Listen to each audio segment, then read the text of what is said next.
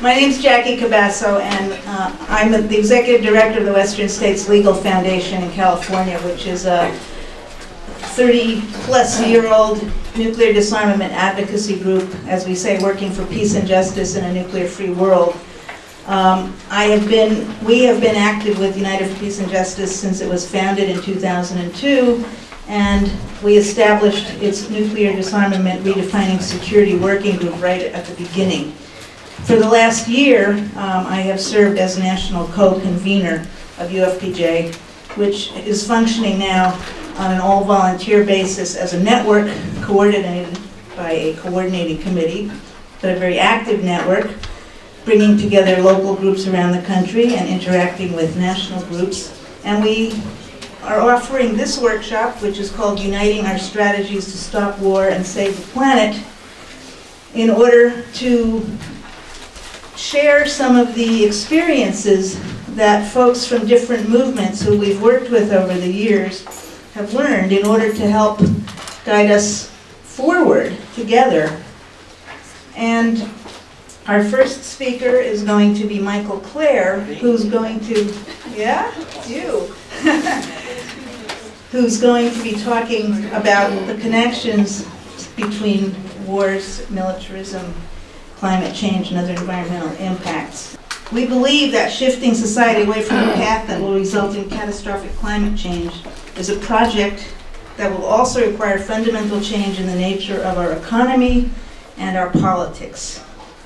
Militarism is one significant source of global warming, and the struggle over fossil fuel resources is one of the key precipitators of military conflict. This creates a nexus between the environmental and anti-war and peace movements, a confluence of interests, and an intersection for common struggle. Michael, if you're ready to join us, we're really fortunate to have Michael Klare. You don't have to say more. Well, let me just say one thing, that Michael's been in big demand at the Climate Convergence, so we're really appreciative to you for joining us here. And for those who don't know Michael, he's the author of Resource Wars, Blood and Oil, and the Race for What's Left, the global scramble for the world's last resources. So that should tell you what you need to know about him. Thank you, Michael. My 3 points very simply are that climate change is going to make war more likely, increasingly likely. Secondly, that war and conflict will make the solution to climate change less and less likely. Not to mention the fact that war creates climate emissions of its own. And the third point I want to make is that the only way forward for peace in the world and also addressing climate change in the world has got to be international cooperation of climate and peace activists globally. So, but that cooperation is a path forward, a hopeful path forward. So those are the 3 points. Let me make them as rapidly as I possibly can to open up the discussion. Number 1, climate change is going to cause increasing levels of international conflict and violence. Why is that? Because the answer to that comes out of my research on resource competition and resource conflict. Wars are largely caused by competition for resources and the inequitable distribution of resources. Land, water, food, energy sources, minerals. Most of the wars underway in the world today and throughout history have occurred because some groups tried to plunder and seize the resources of others through violence, and those who are dispossessed are robbed, are enslaved, bear historical grievances that get perpetuated in time. Those are the causes of conflict. And I'm happy to discuss that at great length if you ask me to. The point is that climate change is going to make resource competition much more intense, much more aggressive, because climate change, its biggest impact is going to be worldwide drought, heat waves, water scarcity, land destruction, either through tidal invasion or through desertification, forcing hundreds of millions, eventually billions of people will not be able to support themselves in the way they have in the past, through agriculture, through local industries. Hundreds of millions of people are already at risk, and their numbers will grow. And they are going to be forced to move or to compete with others for a diminishing source of resources. Water. Water is one of the biggest causes, the shortage of water is one of the biggest causes of the conflicts underway now in Iraq and Syria. Drought and the rising price of food was the triggering act for the Arab Spring. This is just an indication of what we're going to see a lot more of. So climate change will be a cause of war and internal conflicts among peoples as the supply of vital resources is diminished. And this is the way climate change will affect humans, not because polar bears are dying, but because people are going to be forced to struggle one way or the other to feed themselves. So, second, conflict will make climate change impossible to solve. And the reason I say this is that climate change is caused by the emission of mainly of greenhouse gases, mainly carbon dioxide produced by fossil fuel use. And this is a global problem. China is the leading emitter of carbon dioxide. India is coming along fast. Russia is another major contributor. And the developing nations of the world, who must be our allies, are the biggest contribution to the growth in climate emissions, and why they have been resistant to negotiating some kind of global compact to cut emissions and stop climate change. We must, to solve climate change, must be a coordinated, collaborative effort, at least of the United States, Russia, and China. All the other countries could do all the good in the world. Bless those Europeans, they're doing great. Bless Denmark. But if China, Russia, and the United States do not work together to reduce emissions, we will not solve the climate problem. So the degree to which Russia, China, and the United States, and also Japan and India are adversaries and become increasingly antagonistic to it, the chances of solving climate change go down, not to mention all the billions of dollars put into militarism, like the naval arms race that's now underway in Asia, because the US is contesting and trying to keep China from its natural rise. And this is going to make it impossible to solve the climate problem. So militarism and conflict and nationalism are the enemies of progress on climate change. So my final point is that if we're serious about stopping climate change in its worst effects, we must build an international movement. It must be a united movement, a cooperative movement of Americans. All those Chinese activists, every day there are protests in China against the pollution, against the coal, against the horrible breathing conditions. And there's a vast movement. We can't call it a movement because it's decentralized and dispersed, but hundreds of thousands of Chinese youth have risen up in rebellions against local authorities on these issues. Those have to be our allies. We have to form common cause with environmentalists in China and Russia and India and Japan to force leaders around the world, meeting here and in Paris, to adopt some kind of measures, common measures, to avert climate change. And this, I think, is why, this is the essence of why there is a natural and must be a convergence between the peace movement and the climate change movement. Because peace movement will not succeed if we don't address climate change. There'll be more war. And the climate movement will not succeed in the absence of peace. And that's the basis on which I think we need to move forward.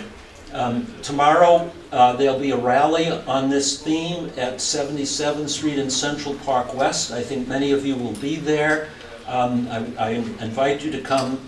And by the way, I don't think this is being publicized. Tomorrow's march is only one that's happening around the world.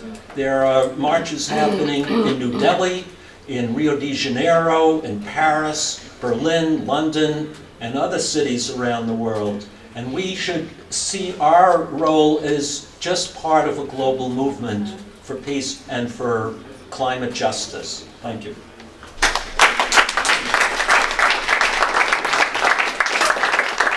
So let me explain how this next section is going to work. Don't be intimidated by the large number of people you see sitting at the table there. In this session, activists from a variety of movements who have worked together in the United for Peace and Justice context will reflect on what they've learned and about the challenges and opportunities for bringing people together with very different backgrounds, with focuses on particular communities and institutional goals in the work of broader social transformation. We hope to touch on the significance and effectiveness of strategies ranging from legislative work to direct action, in a moment characterized by pronounced disparities of wealth and political power.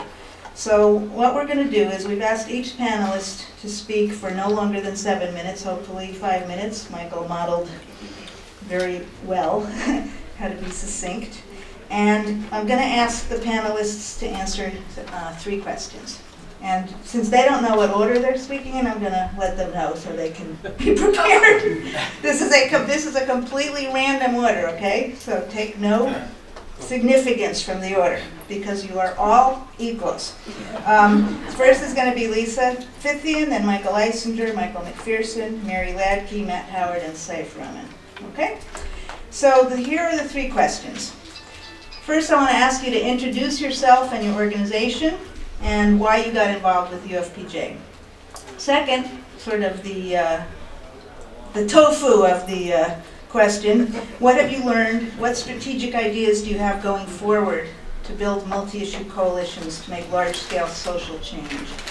And the third question is, what gives you hope? And after we go through and get this hopefully kind of popcorn of ideas, then we will open it up to have some interactive discussion and sharing, and let you know about some opportunities to continue that discussion and sharing. So I would like to ask Lisa Fithian from the Alliance of Community Trainers to go first, and I think you can do it from there. So, you know, my involvement in UFPJ in many ways started years back, which also informs how I do my work, which was that in the early 1980s, I was not only working to save a river, on St. Lawrence River, I was learning about the Pledge of Resistance and what the U.S. was going to do in Central America because of the Sandinista Revolution. And fortunately, a lot of people of faith at that time had the wisdom to call for something called the Pledge of Resistance. And we saw a model of a movement back then against war that I believe is one of the most effective models. So fast forward through, you know, the invasion of Grenada and Panama, the first Iraq War to this, or past Iraq War. I've been involved in working against war through all of them. So coming to UFPJ was an easy fit because it made sense. But when UFPJ came together, thanks to the work of a lot of people in New York, Leslie Kagan, Judith, a big meeting was called, and a lot of forces were brought. And so I want to quickly move to sort of what I think we did and what were some of the pieces that were important to that. Because we struggled and we evolved, and I'll be straight up, when we started we were United for Peace. And our very first struggle was to add justice. It's true. And I know because I fought hard for that. And then we said, this has to be at a scale beyond anything. So we knew it had to be big, right? And if we were going to be big, we needed to have a way of working that was truly democratic and truly rooted in not only our analysis of what was important for change, but in our practice. And we spent an enormous amount of time really thinking through, how do we build a movement and an organization or a coalition, or we never could figure out what we were, honestly, because we were a little bit of everything. But some of the pieces that I thought were really essential is that we were willing to use the word empire and to recognize that there was an economic system called capitalism that was driving both war and climate change as we know today. There's a common I don't want to say the word enemy because that's a paradigm I don't want to be in, but the roots of these crises are the same. So we understood we had to be democratic, we had to work at scale. We also knew that we didn't want to be just a top-down organization, and that consensus was really important to us. And so we made sure that we, at the leadership level and at the level, that we had consensus as a fundamental part of our work, in addition to recognizing why we might need to vote at times. We never tried to be rigid in anything, but build the best of what would work. It was important to understand that communities of color and people of color are always the most impacted, whether it's in this country or around the world, and that racism is another one of the major drivers of the economic system that we have. Capitalism and racism are intertwined, you can't separate them, and everything that happens today is infused by the racist structures that we live in. And so UFPJ also said, we may not be an anti-war movement that is multiracial, but there are many communities of color and people of color involved, and the leadership of this has to reflect the communities that are most impacted. And we, again, were very conscious that it had to be majority people of color and majority women, and there had to be queer people and youth involved in the leadership. I'm very proud of the work that we did, because not many entities really work that consciously. So the other thing I'm just going to say, and I'm going to go through this quickly, and somebody's giving me time, right, will interrupt me, that we were a coalition, a network, a grouping of people that had different visions or how we thought change came about, different theories of change, right? We had anarchists, we had socialists, we had communists, we had Democrats, we had everybody. It was a big tent. And so what that meant, though, is that people had different visions and ways to do it. So we, again, tried to be a multi-strategy formation. We understood there had to be inside strategies working in the congressional and the halls of Congress, because change does happen there, and particularly in war, they are essentially really important, right? And we also understood that change had to be done outside the streets as well, and we needed to be able to have mass direct action as well. And so over those years, you saw UFPJ embracing different strategies and tactics on the moment. When we became tight on resources is when it became more difficult to maintain multi-strategy approaches, because our capacity was not able to do as much. Moving through really quick. How much time do we have? 2 minutes. Okay. So one of the, let me just see if I can get this out quickly. I feel like the most important thing for us to think about, what always gives me hope, is organizing, when people organize. Because that is the only way we have to make any kind of change, whether it's inside, outside, grassroots, whatever it is the process of organizing. And I think the challenge for us in this next period is to understand our organizing can't just be about solving this problem or this issue or even building formations. It has to be a process about culture building and transformation. Because the systems we are working in, as much as we may be able to mitigate damage through them, are not sustainable for life on this planet. It is plain and simple. And one of the mottos of this gathering here, based on Naomi Klein's book, is that, this changes everything, right? Again, this changes everything. And I guess my sort of question and way I'm thinking right now is that if we aren't willing to go beyond where we've gone before and to do the organizing that's needed, not just social media, and if we're not willing to take bold action, how can we possibly change anything? We've been doing this for decades. We don't have a lot of time left on this planet unless we really change things in a radical way. And so really every time we come together, it's an invitation for all of us to think how we deepen this. And the last thing I'll say is that, and I know my panelists will speak to it, but the intersection of these issues, climate and war, are not the only things that are essential for us to understand. Right? The immigration issue, police brutality, the militarizations of our communities, the decimation and ongoing genocide of the indigenous people who continue to struggle. So I really welcome a time where we have a social forum where we come together, and instead of siloing, where we come together across movements, because the same issues, the same things are affecting all of us. And so on that note, I'm a direct action girl. I hope you'll all come out to Flood Wall Street on Monday, because this is the intersection of capitalism and climate. And if we do anything, we need to support and put energy in the margins. Put energy in the margins. We need the mainstream, but if we don't have the margins really taking the lead, we're going to just continue to be the same place in 20 or 50 years, but we're all going to be dead by then. So let's do the best we can to keep life, to build a really strong, vibrant community rooted in true justice, solidarity, and let's take bold action. I'll see you in the streets Sunday and Monday. Thank you. Thank you.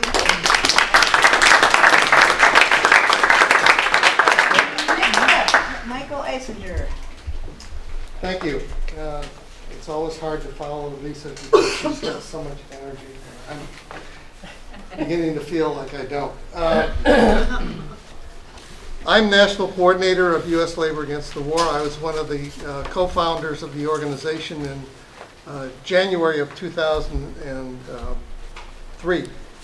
In the run-up to the war, we pulled together a meeting of a couple hundred labor people and formed this organization. I'm not going to say a whole lot about it because it would take too much time, and I want to talk politics. But it is a unique organization. It is literally the only one in the world we're aware of that brings together the official labor movement and rank and file workers as individuals into a common organization that operates not just nationally but internationally. We have been one of the key forces in bringing Iraqi workers to the U.S. for tours and have maintained our solidarity relationships with them over the years. But I want to talk about this other stuff. The struggle to address climate change and its environmental impacts has got to be understood to be an economic struggle. It may be many other things, but it is an economic struggle for some of the reasons that Lisa referred to. We need a new definition of national security. We need to appropriate that term and give it real meaning. National security has to include environmental security, economic security, and justice, social justice. Survival and security have got to be understood as intertwined. They're interlinked. And neither of them will be possible without justice. So we get to be defined by our values and not our fears. And that's really important. Somebody in one of the other workshops said, young people need to have hope. I think we all need to have hope. And if we begin to talk about our values instead of our fears, we can gain hope. We can create hope. We need to start a national conversation about what it's going to take to have a new, cooperative, just, and sustainable economy. We have to understand that we will not be able to resolve the crisis of climate change or militarism if we don't change the economic order. What that's going to look like, I think, is up for debate. But it's got to be indisputable that we cannot continue doing what we're doing. Aside from the conflict that it creates, we're consuming the planet or its resources in a way that is just unsustainable. We're frying ourselves in the process. By the way, the planet's going to be fine. The planet's going to be here. We'll be gone, but the planet will be here. It's going to do quite well. The transition to an environmentally sustainable world is also the transition to an economically sustainable world. And that means we've got to dismantle the military-industrial complex. Now that sounds like a really awesome, maybe in some ways it's more awesome to think about that than to think about, well, can we overturn capitalism? When you think about what that means. Oh, Lord.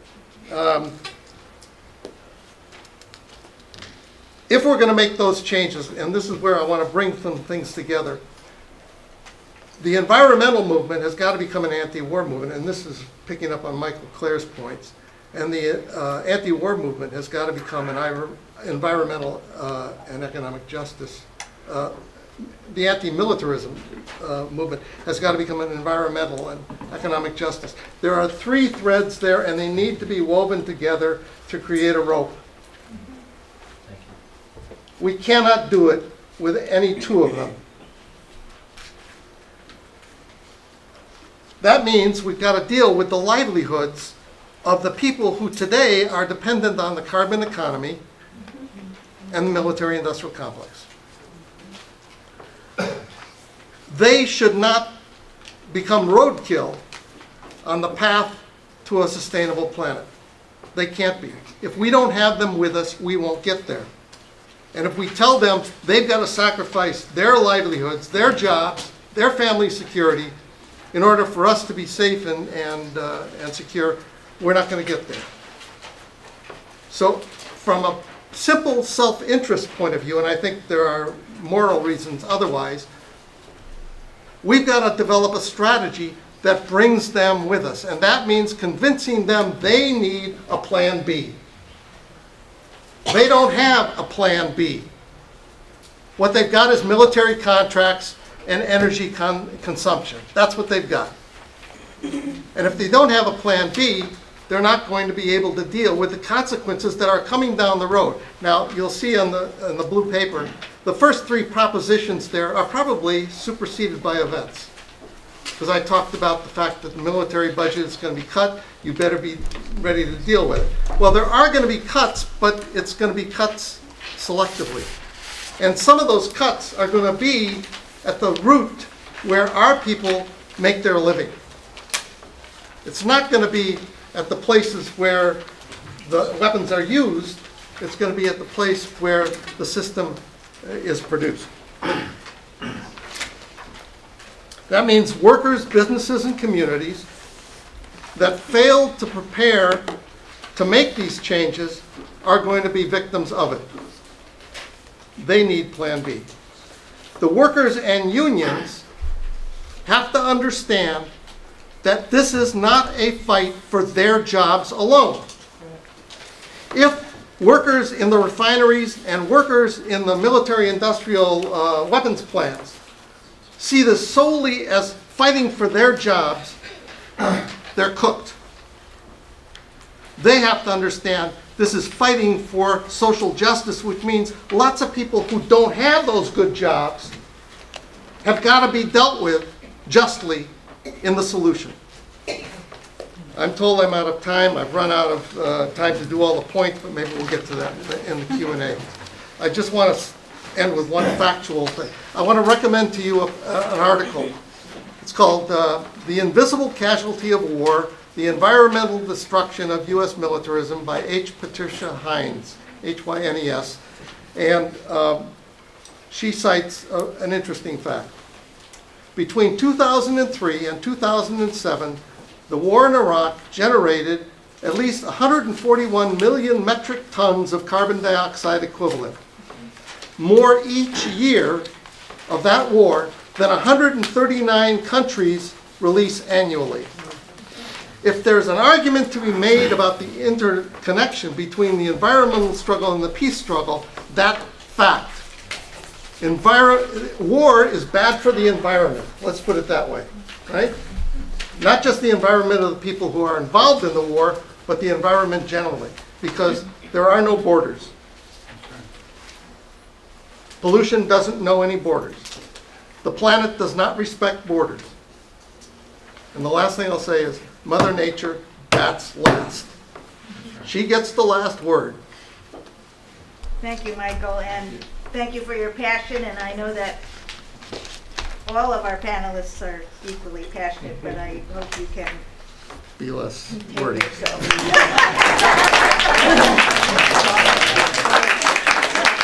So next up we have Michael McPhearson from Veterans for Peace. Okay, hello everyone. Thank you for coming.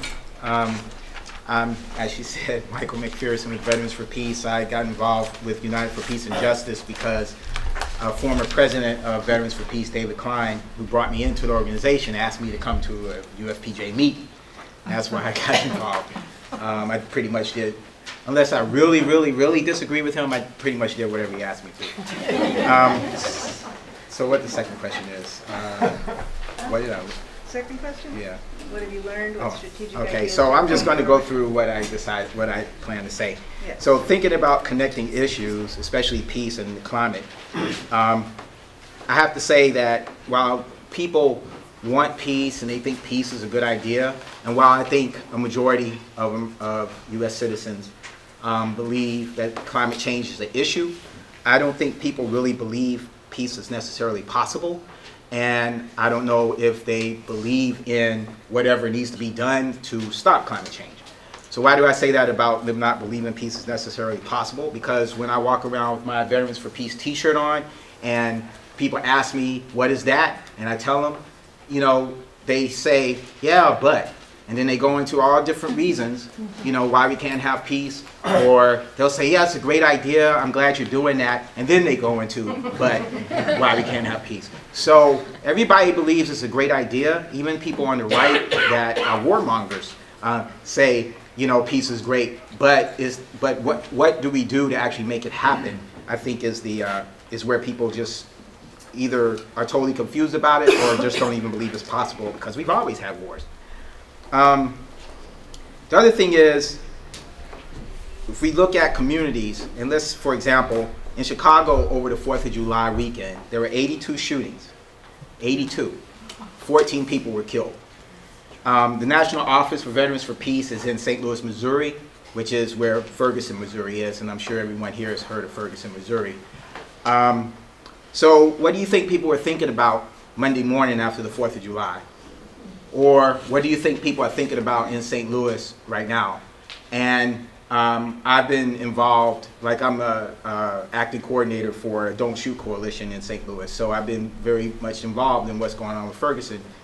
So right now I'm trying to hold in my mind, in my heart, the fact that the US is going back to war in Iraq and in Syria and all those things, you know, everything Veterans for Peace does. I'm here at the climate change discussion and working on Ferguson.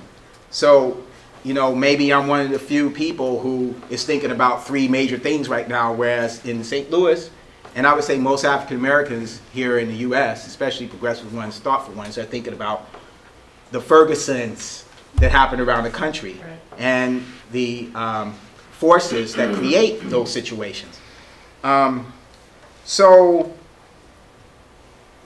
when we look at, and climate change, I think, movement is much more probably diverse than the peace movement. We know that the peace movement is predominantly white and older, and Veterans for Peace actually has that same problem.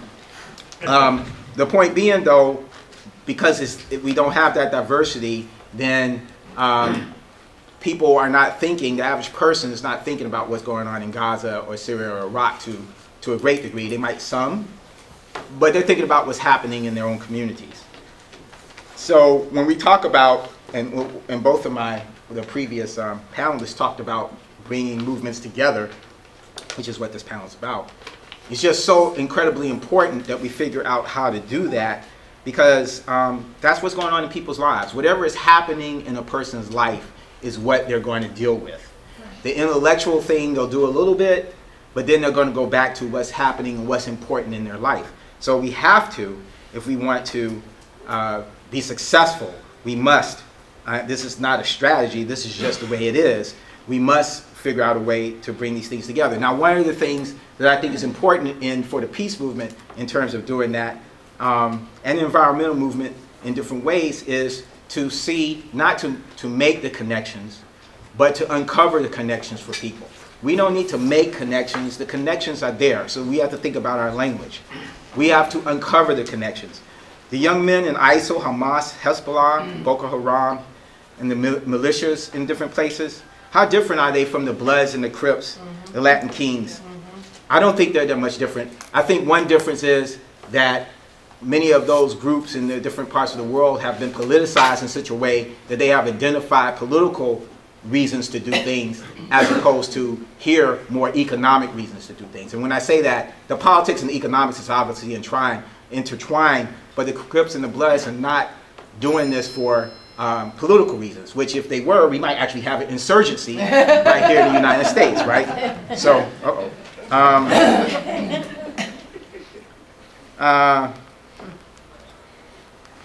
15 seconds of regrouping. So I think we need to understand all of these in terms of a global, not only domestic or overseas, right, but a global failure of social, economic, and political leadership. and that these systems have to be identified domestically and around the world together to help people see this. And what it boils down to real quick is we have to have a narrative that helps people see the connections. It in fact helps us see the connections. Because human beings, all of us, regardless of how much factual you think you are, you're really a narrative-driven person. And you take facts and place them into a narrative. Everything is about a narrative. We are story-driven, all of us. So we need to figure out a way to have an inclusive, wide narrative that brings people together, and then we can work together and move forward together. I really believe that none of the movements will be able to fully manifest themselves if they're not moving forward together, or at least haltingly, like a movement moves a little bit forward and then the next one moves forward together. If that doesn't happen, they cannot manifest themselves. And just I'm almost there. Real quick. Yes, racism is intertwined in capitalism, but I also want to say racism and sexism are intricately intertwined in capitalism. Thank you, Michael. Yes.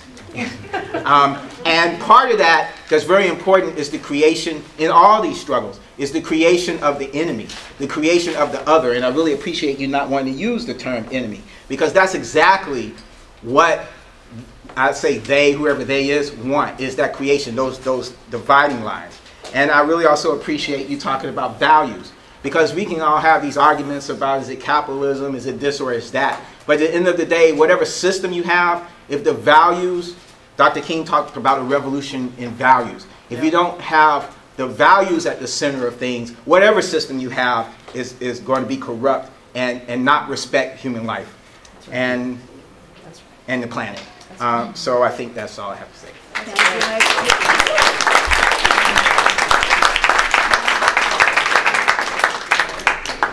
Next up is Mary Hladky from Military Families Speak Out, and I want to say that Mary and I have been working together on the coordinating committee for, I guess, more than a year now. Yeah. And this is the first time we've met. So. Nice meeting everybody. Yeah. I did come to UFPJ because they cared about war, and I want you to care about war. And I wrote something. It takes exactly 5 minutes. And my name is Mary Hladky, and my son Ryan is an Army infantry officer. Ryan was deployed to Afghanistan for 13 months at the height of President Obama's surge. During his deployment, our troops experienced the highest death and injury rates of the war. I work with Military Families Speak Out, an organization of military families formed just before the Iraq War. MFSO has given military families permission to break the code of silence and to speak out against the wars in Iraq and Afghanistan. MFSO supports our troops, the men and women who serve selflessly. They are doing what their country has asked of them. The problem is our country is asking the wrong thing. Only our troops are asked over and over again to selflessly serve, something never demanded of our politicians. MFSO's goal is to put a human face on war. We attempt to draw the attention of the American public, who so often are totally disengaged. In fact, for the vast majority of Americans, their efforts literally end with the words, "Thank you for your service." Without a draft, Americans have no skin in the game. Americans have checked out. That is how you get a war entering its 14th year in Afghanistan. That's how you get unending war. Once again, we hear fearmongers trying to convince us war is absolutely necessary, that we must take extreme action lest we be destroyed. This fearmongering led us into Iraq and Afghanistan with disastrous results. Are we really willing to let the fearmongers lead us into war again? Yes, ISIS is a danger in Iraq and Syria, but U.S.-led bombing is not the answer. When the U.S. takes the lead in fighting ISIS, it is seen as a continuing crusade against Islam. Since the airstrikes began, ISIS has tripled its recruits. ISIS is a symptom of the problems in the Middle East. Even if we could wipe them out, it would not resolve the regional issues that created ISIS. The fight against ISIS should be led by the Muslim countries in that region, waged through politics and economic development, not bombs. President Obama promises no U.S. boots on the ground, but on Tuesday we heard General Dempsey say he is open to ground troops if airstrikes don't stop ISIS. In good conscience, how can we continually ask our troops to risk their lives, limbs, and emotional well-being for endless, futile war? And now we have another horror of war, climate change. We have always known war was detrimental to the environment. devastating effects on the natural habitat, poisoned water, poisoned land, and exposure to depleted uranium. But it's much worse than that. Militarism is the most oil-exhaustive activity on the planet. The Pentagon is the largest institutional user of oil and the world's worst institutional contributor to global warming. It is also immune to climate change concerns. In 1997, during the Kyoto Protocol on climate change negotiations, the U.S. demanded and won exemption from all greenhouse gas emissions for military activities worldwide. So there's no curbing our military-first policies, no matter what the cost. The human costs of war are devastating, and the environmental costs could forever change the world as we know it. Without war and a focus on diplomacy and humanitarian aid, we have the means and money to solve the root causes of so much conflict: hunger, poverty, disease, education, and protection of the environment. Jeffrey Sachs recently wrote, "Pope Francis is utterly correct and compelling when he speaks of the globalization of indifference. We have lost our moral compass as a global society. The mass media, the cynicism of Murdoch and others, have crowded out decency, humanity, justice, and foresight. Yet each of us wants our children and grandchildren to survive and to flourish. We each have an instinct, a moral fiber, to keep the world safe for the future and for each other. Yet we have to reinvigorate this morality to overcome immorality of greed and power that drives our societies today." And this is where United for Peace and Justice comes in. United for Peace and Justice is a network bringing together a wide variety of organizations. We need to integrate and work together to solve our problems as a whole.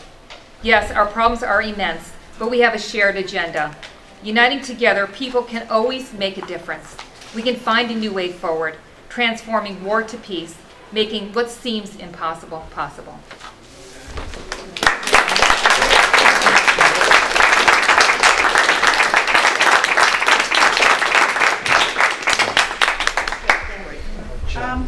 There's room for people over here. When there's room, are there seats? No. Oh, if people want to come in, they can Room against the wall. stand over here. You get a better view. Okay, so we have two more presenters, and the next one is Matt Howard. Matt is with Iraq Veterans Against the War. Thank you, Matt. Yeah, thank you. Really appreciate the opportunity to be here with this super esteemed panel. Iraq Veterans Against the War was founded in 2004 by the first wave of folks that are coming back from the invasion of Iraq. We have a membership of about 2,000, all folks that have served after 9/11. We've got folks that served in Afghanistan, that worked on drones, you know, kind of the whole gamut. And, you know, I think one of the things that we've been really, so part of the reason that we joined UFPJ, because as a bunch of these, you know, angry vets who were not exposed to activism, we're very new to this, we're really welcomed with open arms by UFPJ. And we're now 10 years old, so we've had a little opportunity to be able to build in this work and develop some insight. And I'm just going to talk a little bit about a couple of things that we've worked on that has kind of helped inform where we're at now. And you know, one of those things is, so I'll just say personally, and I think this is not dissimilar from a lot of veterans, you know, it's easy to have kind of a knee-jerk response politically. When I'm going over to Iraq and hearing things about blood for oil and things like that, it was very much just to be dismissive. This is kind of, you know, hippie lingo or whatever. I've come a long way since then.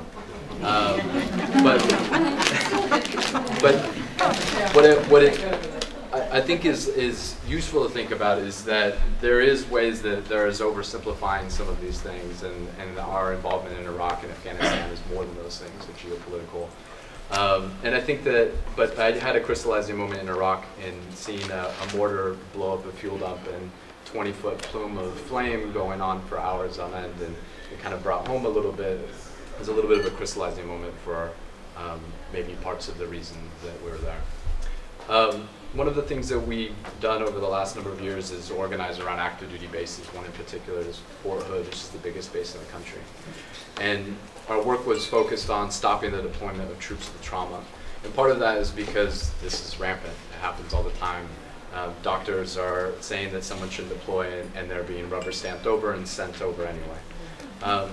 I think the big takeaway from that work, I mean, I think a lot of really great work came out of it. We have a report coming out and all the rest, but I think the big takeaway is that the Department of Defense is massively funded. It's probably one of the best funded organizations in the world, and that if we're going to target, you know, in terms of organizing, we should be thinking about where the money's going to. You know, one of the things that we've noticed inside of our membership is that we have a number of folks that have worked in extractive industries. It's not uncommon for veterans to go straight into working for oil companies. And some of those oil companies, or companies that are involved in extractive industries, are also the same companies like Halliburton that have created the infrastructure and the logistics inside of Iraq and Afghanistan. I just talked to a journalist yesterday who had been up in North Dakota where a lot of fracking is happening, and she said pretty much every worker she met was a veteran of recent wars. That they go into the Army Career Center and they're sent right to towns, literally to towns where there's work to be had.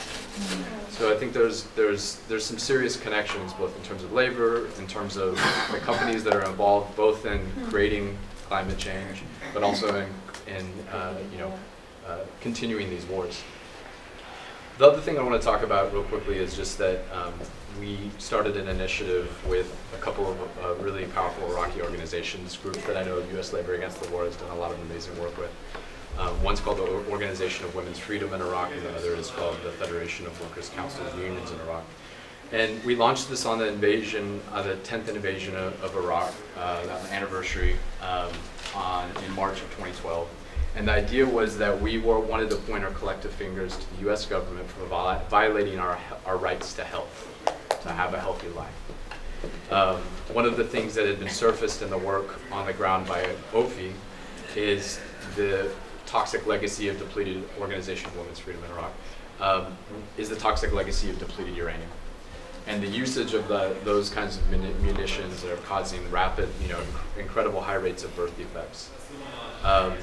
You know, this kind of, even though this work is very much in its infancy, bringing together two groups that ostensibly there's very different effects, but also some of the same effects of these wars, and also recognizing the contradiction of oppressors working with folks that have been oppressed. But I think that one of the things that we notice is how powerful this work can be. We're looking at it in terms of an international legal context, but I think there's a lot more work that can be done outside of that. We're filing FOIAs currently to find out exactly where depleted uranium was used to build our case. But I think that one of the things that we as we were kind of strategizing and talking is just about, and this is kind of follows into the strategic ideas, is that these industries really need to be hounded by frontline communities from a point of extraction to a point of consumption. So when depleted uranium is mined in New Mexico, there are communities that are working on that. And when depleted uranium is used in countries like Iraq, we need to be surfacing that and telling those stories and letting people know that that doesn't work. And I think that, you know, so what that, you know, and obviously that's very much in this kind of international effort that we're talking about, which is not easy. It requires a lot of work and a lot of coordinating, but I think it's really necessary so that we do see the full concept of climate change and militarism. Hesitate to, so this is the hope part, and this is a little hard for me because it's been a rough week. We lost a really important community member, and you know, one of the things that came up, I think, inside of our community about that, you know, he passed away due to his own hands, and he just had spent his life since going to Afghanistan talking about his experience and about how we need to know about what the effects are of these wars, both on people inside of countries and then on the people that are returning home from them. One of the things he said a lot was, it doesn't make sense to send farmers to kill farmers in Afghanistan. You could read that. We read this at the White House. It was extremely moving. We thought that was wonderful. That's his poem. If you want to read that in his honor, it's really quite. You want to read that in his honor? Sure. Just speak louder. So, I'll just say it's Jacob George is his name. He served in Afghanistan 3 times. The title of this is... Yeah, The title of this is Support the Troops. What we just need to support the troops is what they tell me. Well, this is from a troop, so listen carefully. What we need are teachers who understand the history of this country. What we need is a decent living wage so people ain't cold and hungry. What we need is bicycle infrastructure spanning this beauteous nation. What we need are more trees and less PlayStations. What we need is a justice system that seeks the truth. What we need are more books and less boots. What we need is love for every woman and man from southern Louisiana to the mountains of Afghanistan. Now, it's true the troops need support. The supports that come home, they need treatment and jobs and love for the soul. See, war ain't no good for the human condition. I lost a piece of who I was on every single mission. And I'm telling you, don't thank me for what I've done. Give me a big hug and let me know we're not gonna let this happen again because we support the troops and we're gonna bring these wars to an end. So, here's the hope part. The whole part is that the way our community responded to that is nothing short of beautiful. People have created this incredible support network, really thinking about people that are in rough positions and really surrounding around them. And I think that ultimately this is what we got is the strengths of our community. And I think that this has really driven the point home to me that we have to be continually reaching out to each other and continually building these relationships, whether that's within our community or within our organizations. That's it.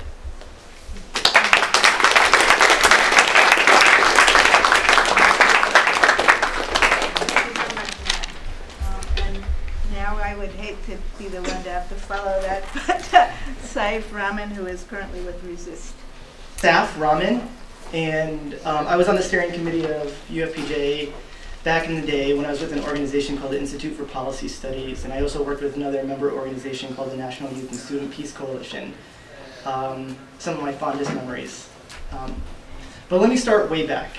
In the early 1970s, both my father and mother were the first people in their families to escape the violence of colonialism in their respective countries. My mother from Pakistan and my father from Bangladesh, what was then West and East Pakistan. Most of you probably know that history, how our biggest ally in the world, or maybe second to Israel, the biggest allies' colonization of South Asia and the wars, violence, and eventually independence movements that followed both destroyed and brought together communities in the region. That was before I was born, but that wasn't that long ago, and it's not a unique story. And now those same communities, the poor, the farmers, most of whom are women, the fishermen and women, the indigenous people who live in lands such as the Chittagong Hill Tracts in Bangladesh, the folks that have lived by free-flowing, beautiful, and sometimes holy rivers that are now being dammed across the region are yet again facing unbelievable violence. And this time, it's climate violence. First, it was military colonialism, and then economic colonialism through the World Bank, IMF, and World Trade Organization, and now it's carbon colonialism. To them, the connection is clear. Militarism, capitalism, and climate chaos are not separate things. They're the same things. In some ways, the strategy should be simple and clear, I believe. In other ways, it's extremely complicated and requires careful and strategic work. In the words of Arundhati Roy, there's no such thing as the voiceless, only the preferably unheard. And I believe the movement is actually doing a lot of what needs to be done, and that is having the preferably unheard leading it. And they are making themselves heard. There has been a renewed focus on going deep into the grassroots recently. This is the right strategy, and I believe the only strategy. Our movements must be led by communities on the front lines. And by front lines, I mean communities that are most impacted by the violence and oppressive policies. And those communities are organizing, bravely resisting, and beautifully building new systems from the ground up in order to change things. The thing is about most impacted communities, which connects to this, is that most impacted communities are impacted in multiple ways.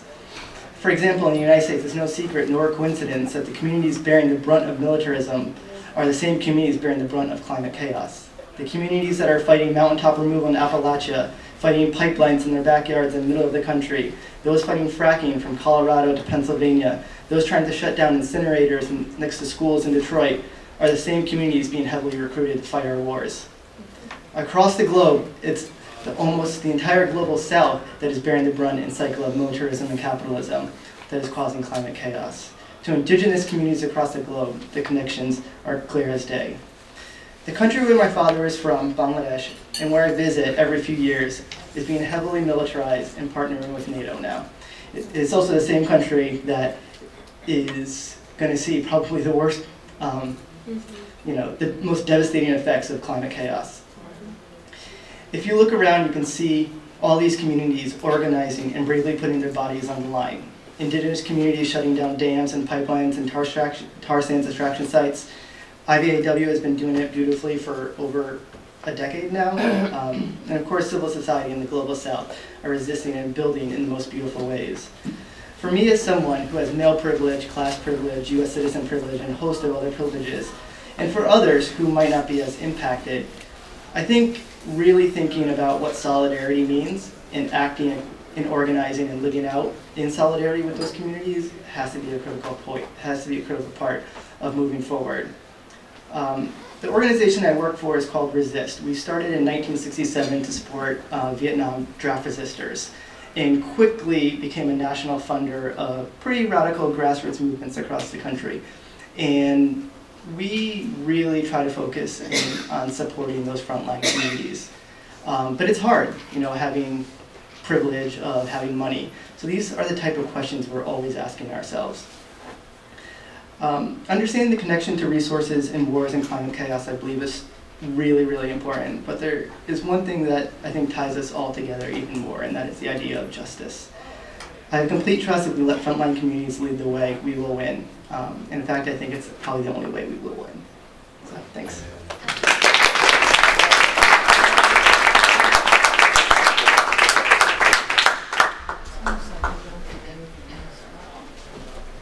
I just want to thank everybody for sharing so thoughtfully and so personally. I think that was a really powerful set of testimonies, if you will, giving us a glimpse, at least, maybe, into what the ways forward are. I'm not going to try to sum it up, except to just say that some themes that kept recurring, and also in the earlier sessions today, were the importance of thinking globally. And I couldn't help but think of the Think Globally, Act Locally bumper sticker, but in a way that's what we're talking about. The idea of relationships, solidarity, justice, being led by the preferably unheard. What is our new narrative? What values need to be at the center of our movement? How do we effectively follow the money? How do we address the needs of those who currently depend on jobs that are contributing to wars and militarism and climate change? So those are just some of the threads I heard. And we want to open it up to all of us now. We have until 2 o'clock today, and there will be also another session in this room immediately following on next steps for peace and justice, which George Martin, who's been convening the Peace and Justice Hub, and who is a former national co-chair of UFPJ, will be moderating. There's also another opportunity. We'd like to invite those of you who are still going to be in New York on Monday who are not going to Flood Wall Street. Yeah, sorry, I forgot. That's okay. UFPJ is having a kind of an assembly at SCIU 1199 starting at 10 o'clock. The information is in the brochures that I passed around.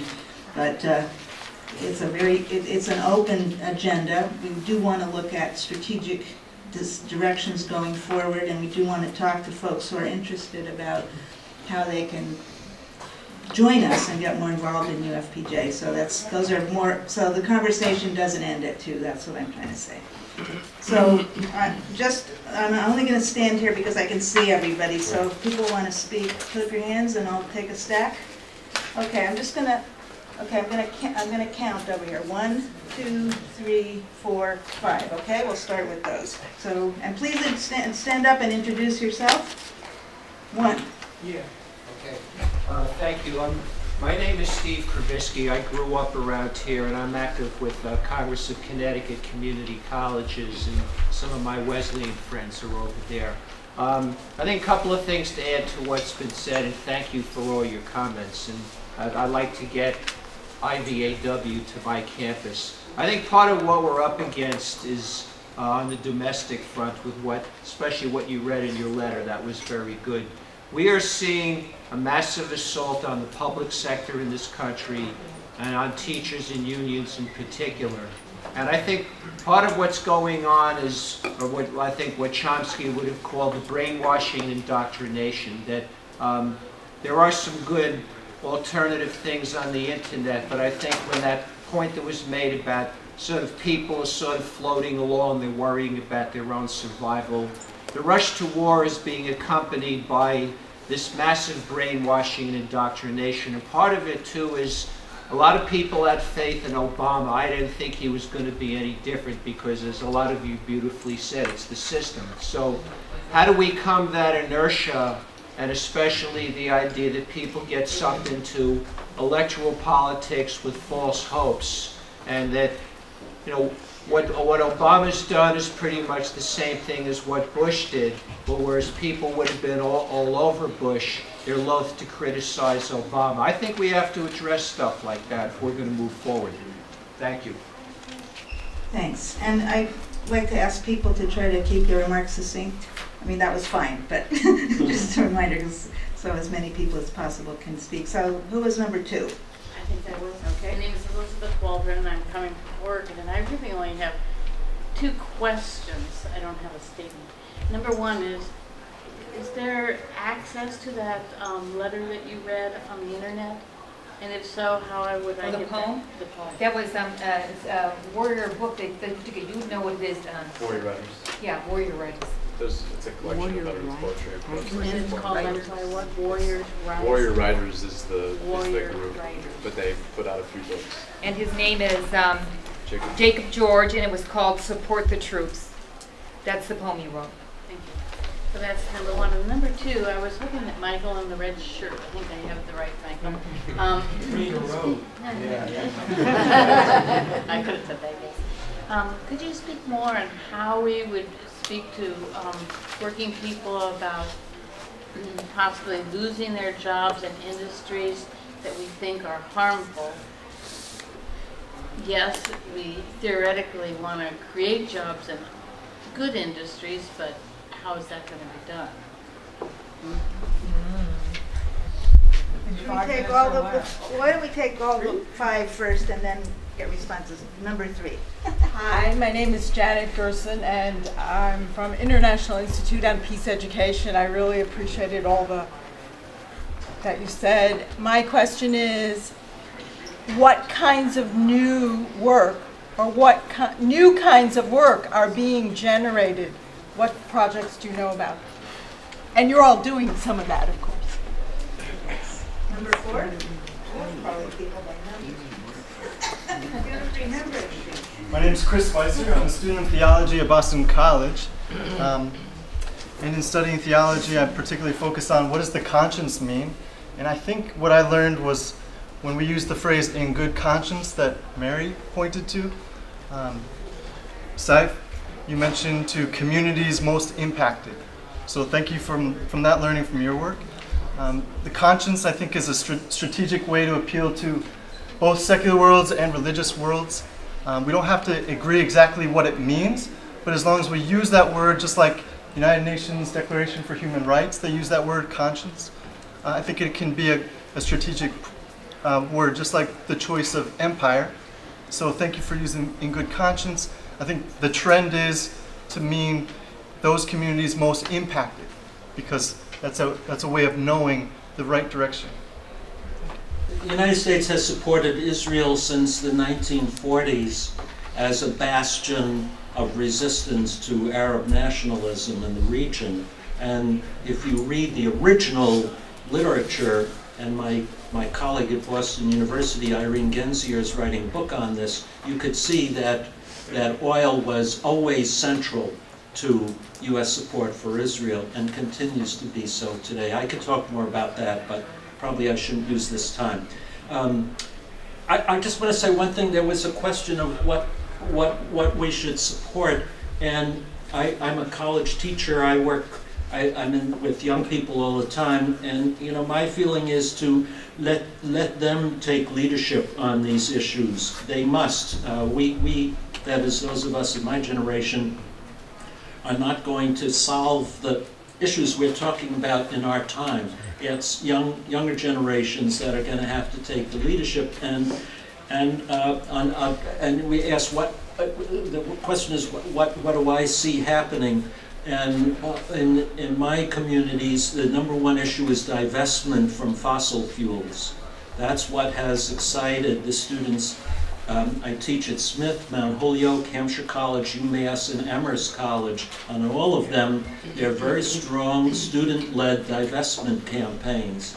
And we can follow that lead by calling for the divestment from fossil fuels in our churches, in our communities, in our pension funds, and this is way we can build something that's actually going to make a difference. This is going to make a difference, divestment, and I could say why. I shouldn't fill up everybody's time, but if you ask me, I'm happy to explain why the divestment campaign, in my mind, is a student youth-led movement that has a real potential for change. Thank you, Michael. There was a question for Michael Eisenscher about how to address the jobs problems that we've identified. At the first session of every class, I did an exercise. I asked people to tell me what they thought constitutes a good economy. And I think some of the answers you probably would predict, you know, a good job, retirement, a decent place to live, some time off with my family. I don't want to have to worry about what happens when I retire. We go through the whole list. And at the end, I said, anything else? And it's usually 20, 25 students. Boards filled up. Nothing. Nothing else. Nobody could think of it. I said, look at that list. Nobody in the class. And my classes had veterans, my classes had seniors, my classes had very young people, just out of high school. Nobody in the class ever said, we need a bigger military, more police, right? Nobody. So I think the starting point for a conversation is what's important to you and your family. What kind of world do you want for your children and your grandchildren? That's the starting point of a conversation. Rather than telling people what they ought to think or what's morally correct, making judgments about them by moralizing to them, what you ought to start doing is asking some questions about what they want out of life and whether what they are doing is going to contribute to that or not. And if it's not, there's nothing wrong with the fact that they have to have a job. What can they do to change it? How could you imagine this factory that today produces trucks in Oshkosh, you know, armored vehicles? What could it be producing alternatively that would be good for society, for the society you want your kids to grow up in? That's the way I talk about it initially. There was another question that I think was directed at all of the panelists about ideas for new actions and initiatives. So is that right? Or, well, if new jobs need to be created in a new society, if the way our institutions and society are organized, what initiatives are you involved in that generate alternative kinds of work, organized differently? Yeah, well, the gentleman asked about electoral politics, and you mentioned President Obama. So I think one thing that we're going to find ourselves in a similar situation possibly with Hillary Clinton. Right? Well, we are. Yeah, but the thing is, I think there's a couple of realities that we need to understand, and it goes back to a narrative and understanding how to bring movements together. The reason that President Obama was able to find, at least in my community as a black person, so much support and continues to, is because we have issues of racism in our country that have not been addressed appropriately. And that if we had addressed them appropriately, then he would not be able to use that as a cornerstone of his power. Same thing with Hillary Clinton. You know, when Obama was running for president, during the primary, the first time, my mother was wanting to support Hillary Clinton. And my mother's, at the time, I mean, now she's 80, so wherever she was, 70-something then, because of sexism. So my point being is that some of these things, I talked earlier about the enemy, the creation of the other, that if we want to undercut some of the political power, then we have to socially deal with some of these issues and not look for the politicians to deal with them because they don't want to deal with them. That's how they create the differences and they create their power. And so an example of something, we say Obama's the same as Bush, but Obama's not the same as Bush. He's the same as Bush on many things, especially the things that we deal with. But a powerful example is where he's not the same. They're sending the Justice Department to Ferguson. That would not have happened under Bush. Okay? And that's important to me. It's important that the Justice Department went to Newark, New Jersey. I used to live in Newark. There have been more Justice Department investigations under President Obama and Eric Holder than I don't know in how long. That's real. So if we don't want them to be able to have that kind of power and keep us separate, then we need to do something about that to change the political dynamics within our own society, not through the politicians, but through the work we do. So men, we need to do some work with each other if we want to do something about sexism. And white people need to do some work with each other if you want to do something about racism. Black people are working on our stuff, believe me. Okay? It's the white people that are not working on their stuff. Women are working, well, not enough. Not enough. And I'm just going to say, I don't really want to hear that about some of them because you ain't done enough, whatever you do. And we haven't done enough. I know I'm working on sexism, but I don't say some of us because I know I haven't done enough. Okay? Because it hasn't changed enough. Now, I also want to say, I forgot to say, what my hope is. And I took this from, The Matrix is one of my favorite movies. Something that Morpheus said, you have to change it a little bit. I stand here before you now truthfully unafraid. Why? Because I believe something you do not. And you all probably do believe it. No, I stand here without fear because I remember. I remember I'm here not because of the path that lies before me, but because of the path that lies behind me. I remember that for hundreds of years we fought these machines and we fought in our struggles for economic and social justice. I remember that for hundreds of years they have sent their armies to destroy us, and after a century of war, I remember that which matters most. We are still here. And that's what gives me hope. We are here. Okay.